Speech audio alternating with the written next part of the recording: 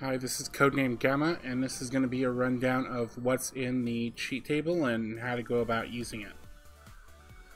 The first thing you're going to have to do is install Cheat Engine. You need at least Cheat Engine 6.7.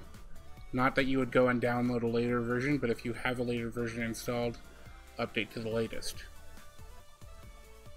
So once you get it installed, you're going to want to click this over here and select Sonic Mania. We're going to go ahead and open it. Then you're going to open, and then you're going to find and browse the cheat table you downloaded and open it. Once you do, you should see everything here. We're not going to concern ourselves with this top part because we're not going to be searching for any addresses. You can actually, well, we can't move that up, but we can't really hide it either, so don't worry about it. So if we open these up, everything with 3 dashes has more to it. If we don't want to see it, we can hide it at any time, because not all of it's going to be useful all the time. So let's go ahead and get into a level.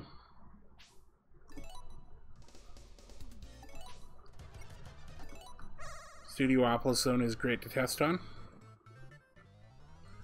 So if we go into levels here, we can change our current level. So let's change that to 14, right? Now notice nothing happened in the game. That's because the game doesn't update this value or read back from it until after you change it. So here we have dev menu, and it's called dev menu because you can access the dev menu with it, but that's not all it does. If you double click it, it gives you a few options, and it puts the game into different states. So right now the game is running, it tells you it's running. So let's go ahead and turn this back to reset game state. And there we go, our level reloads, and now we're on Act 2. What we could do is, if we want a quick reset, we can right click this, and then we can go to set or change hotkeys. And apparently I already have it set to 8, which brings up the dev menu. So that apparently didn't bring up the dev menu because it's set to a value of 8. So if I press minus, it toggles that to a value of 8 and it brings up the dev menu. Easy peasy. So let's go ahead and go to chemical plant.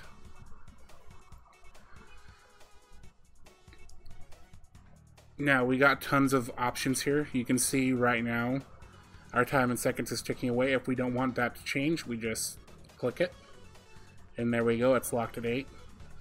We could change our score if we wanted to. We want to add rings. We'll lock this at 80. And now it's telling me I can go into supersonic. Same thing with lives. Let's go ahead and lock this down to 99. And what locking down does is it changes that value back as soon as it changes. So if I go and I get hit here, let's find an enemy. And hope Tails doesn't mess this up for me, right? There we go. As soon as I lost the rings, it re-added 80 rings back in, and there was no... It was instantaneous. So if we didn't want this to happen, we could turn it back off, and next time I get hit, this will turn back to 0. If we want a debug mode, we can lock debug we can lock it and change that to 1. And now if we press the debug key or button, then there we go, debug mode. And this works pretty much any time in game, except I believe time trial. But that's fine, you shouldn't be using debug there anyway. Mean Bean machine code, so if you wanted to go in and make an awesome combo or give Robotnik crappy beans, you can just go in there and set this. Everything involving your character is set under the character option. There's X and Y position. Notice when I move around that value updates. So if I wanted to, say, teleport forward, what I can do is set and change hotkeys. And here I set one of 7, and I tell it to increase value with 100. So it's going to take its current value and add 100 to it. So now if I press 7, there I go, I get teleported forward. So if you wanted to quickly get through walls or barriers, that's what you'd end up using. Spin dash rev count. Notice it says 0, so you might not know, okay, well, that says 0, what do I put there? Well, if we spin dash, see how it goes up? The max value is 6, or I believe it can go up to 12 if you really force it. And if you let it go, then that's our spin dash. So if we lock this, let's say we lock it to, I don't know, 18, that works. And then we do a 1 tap, there we go flying. We can unlock that, and next time we go ahead and use it, it'll update the value and go back to normal.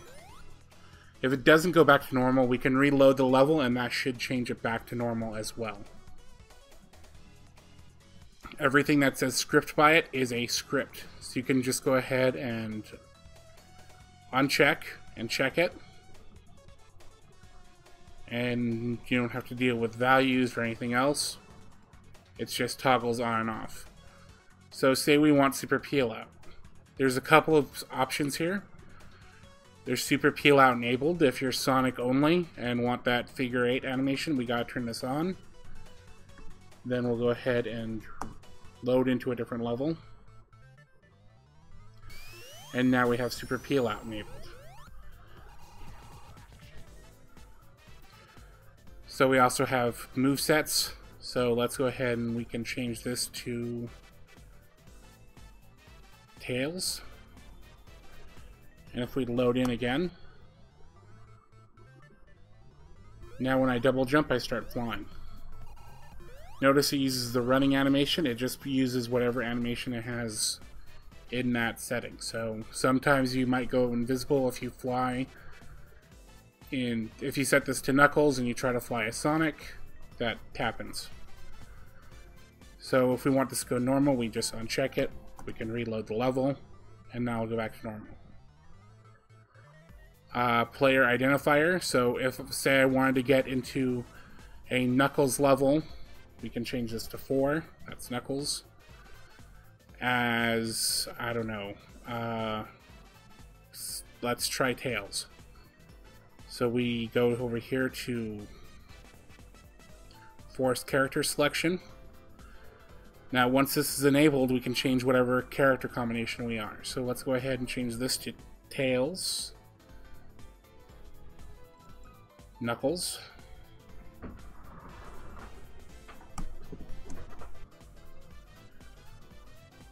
we change that into Tails and then Knuckles. And since we set this player identifier to 4, we go here to Lava Reef 3. It thinks we're Knuckles. Well, because we are Knuckles. So let's switch that around. Like I said, these both have to be set. So player 1 to Tails. Let's reload back in.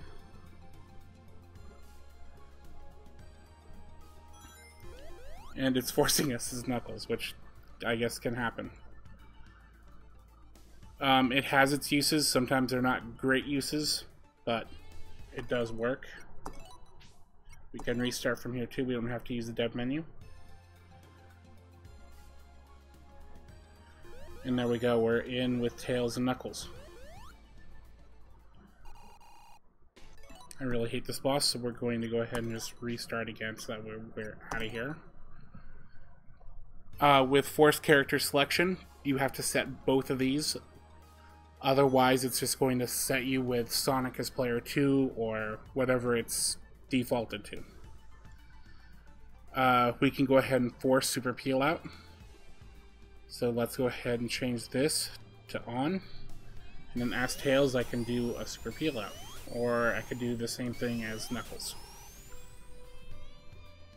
You can go ahead and unlock this and change it to off. If you're changing levels constantly, you're going to want to have this locked so that way it keeps changing it back on. And then there we go, our super peel out now doesn't work. So say we wanted to do, we can disable our super music here. All we gotta do is check it. Current super state all characters. So this is kind of interesting. If we set this, if we lock this and we change this to 1, see how Tails turns black? It's because it's trying to change him in super and it's not really working too well. Probably better for development use, but if you go into a more manageable stage. Well, that's just a way to get black Tails now, isn't it? Let's see here. What can we do? Remove ring check, remove emerald requirement. So if we get in here, we can turn into super Tails.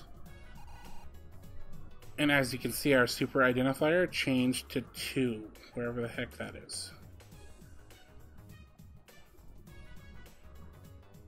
So it's a little overwhelming with the amount of data you have here, but there we go. It changes to 0 because I ran out of rings. But it did say 2 at one point. You could probably watch the video, which should have said 2. We want the ring combi box. You just turn that on. If we always want it on, we just lock it. We can play with our acceleration here. If you don't know what a value does, you can just take it, and let's go ahead and double that to 48. Let's double that to 24. And then now there's a bit of an immediate difference. We can turn this up more to exaggerate it. Just play around with it until you get a feel for what you want.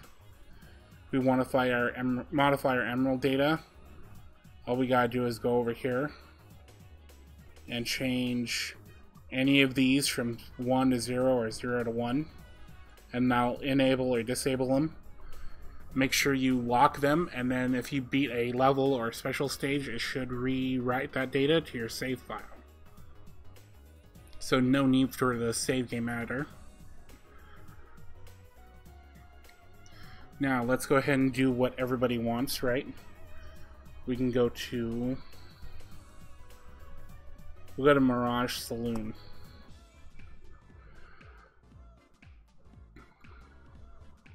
We'll go ahead and keep Knuckles, and then we'll go ahead and do Tails.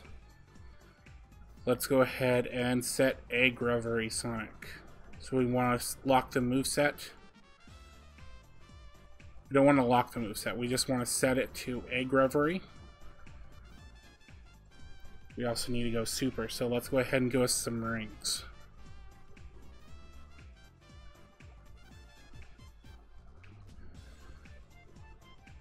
Rings are under level. Rings. Lock that to 80 so we have enough and they never go down. So now if we jump, see how it doesn't change because we have the moveset set to Egg Reverie, which is what we don't want. We want to go super first. Let's go Tails. And there we go, now we're super. So now we can change this to Egg Reverie. Like I said, don't lock it.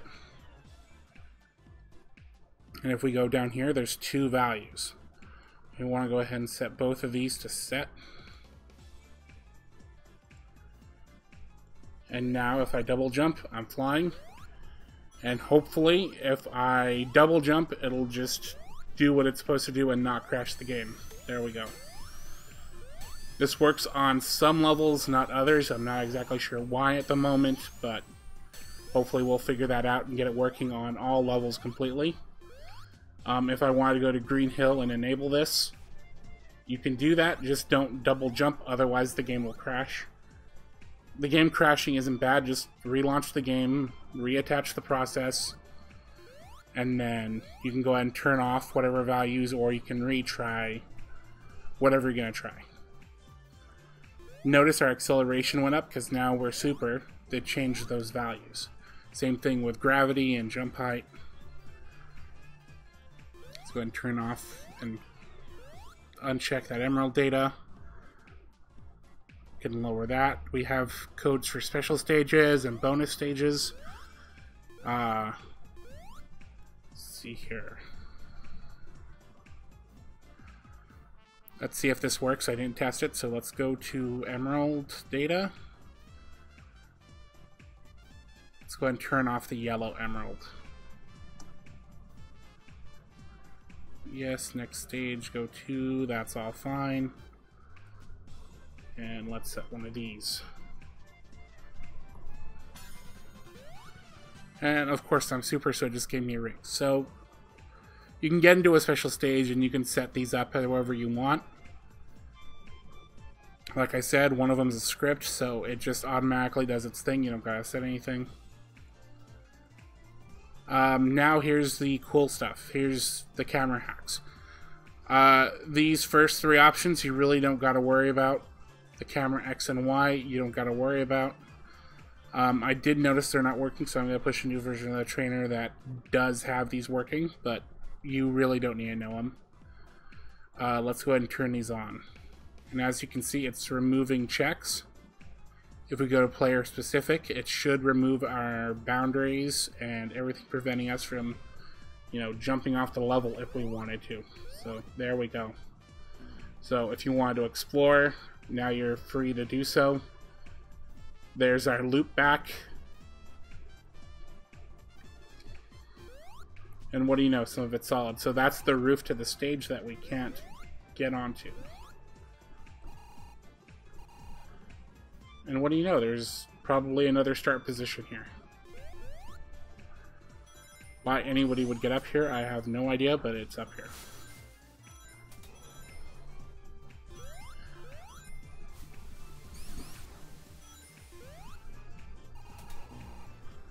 So if we want to turn all this off, we can just turn it off.